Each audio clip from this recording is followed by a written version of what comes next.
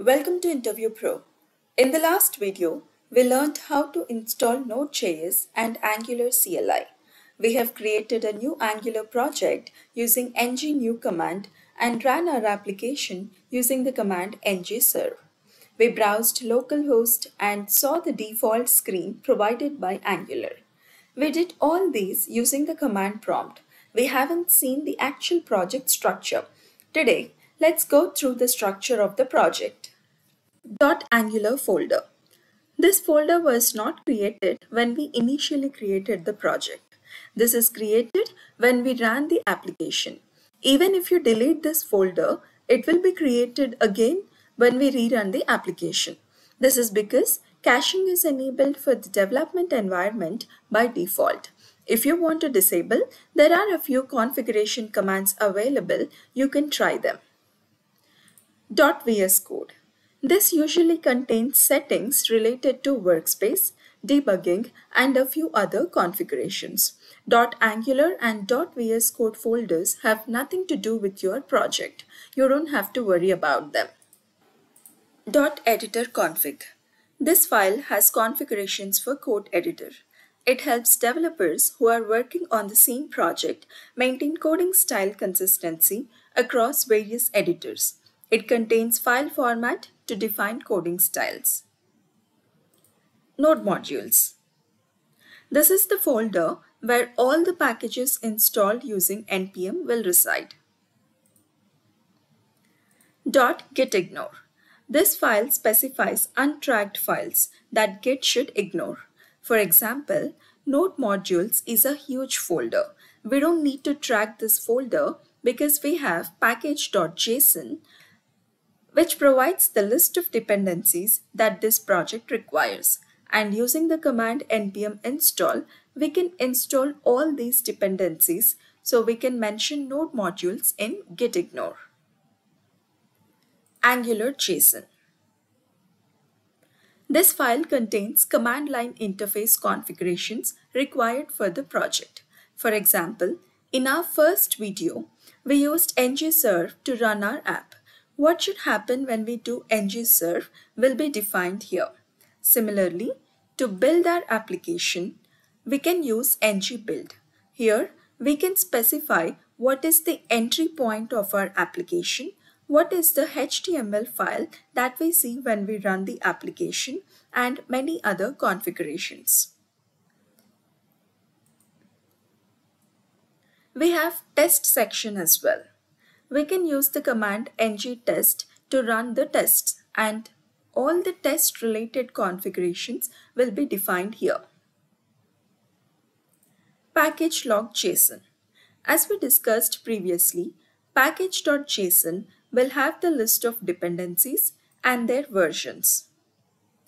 Package-lock.json is also similar to package.json, but this is automatically generated by npm whenever you install or update packages.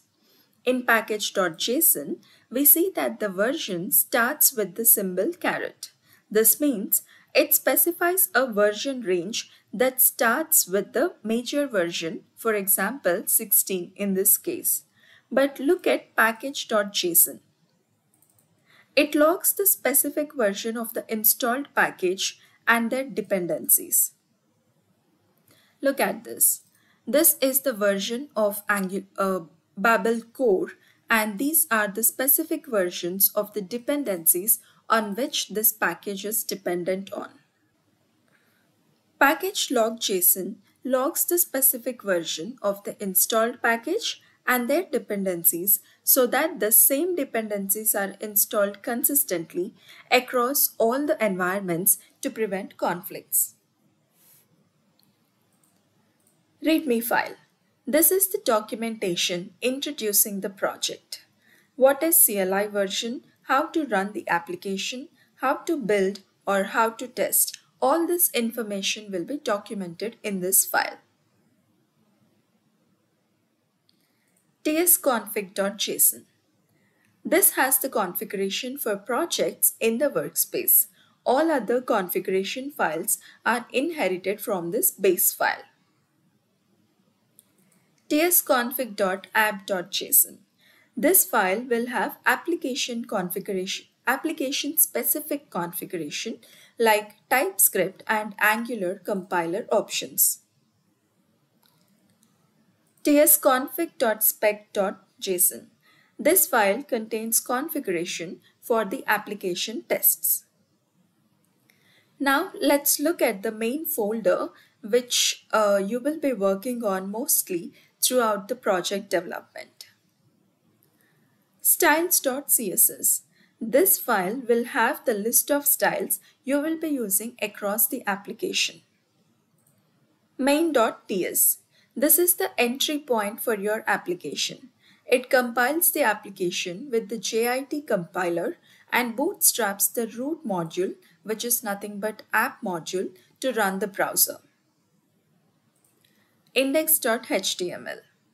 This is the HTML screen which we have seen when we ran our application using ngserve command.